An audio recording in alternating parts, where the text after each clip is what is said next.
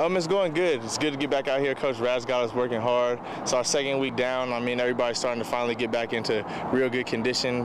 Got a real good workout today, and next week we start to amp it up, and we've been amping it up every week. So it's good to see the young guys out here that came in early, and everybody's just busting their butt trying to get better. How's participation been? It's been real good, real high. Everybody's been here unless they had something, like everybody starts to move now, and school-wise, that's like the only time people don't be here. So everybody's in here for 7-on-7, working hard, running hard, lifting hard, just trying to get ready for this next season. So today makes it official. It's now the Pac-12, not the Pac-10. Your thoughts on Colorado and Utah joining and making it a larger conference? I'm actually excited that these two came in and joined us because it's two good programs. They've been good programs. They've been to the top. They've been all over the place. And Utah and Colorado are both respected programs. And I'm excited to play against them both and actually go to Colorado. I heard it's a nice place to play, so we'll see how that goes this year. Because it's 12, now this conference can have a conference championship game. So that looms out there for you guys.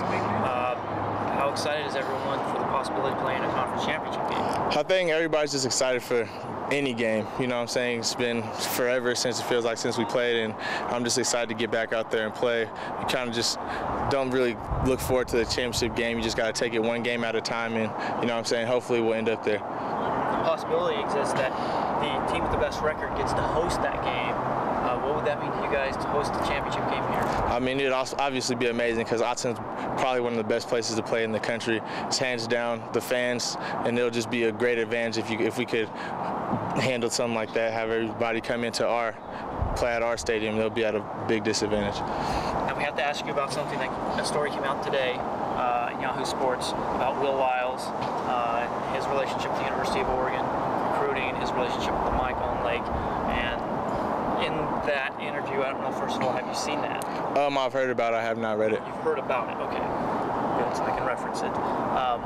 He says that he did make mistakes, and that he says, I'm a big enough man to admit that I made mistakes, and that he said he had influence on recruits and where they may have gone.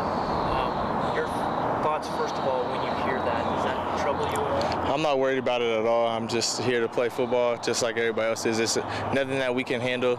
We're just here, you know what I'm saying, to play football, get us the best that we can be, and just take it from day to day just like we're doing now. The NCAA is investigating. If the NCAA were to find that Oregon committed a violation, how disappointed would you be?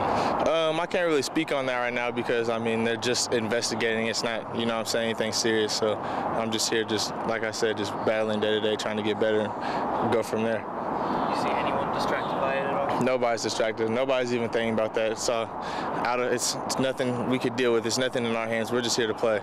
That's all we deal with. Coach Kelly said anything to you guys about it today? Nope, nobody said anything. Coach Kelly said there's nothing to worry about, so I'm not worried about it. Thank you, Anthony. I appreciate your time. Thank you very much.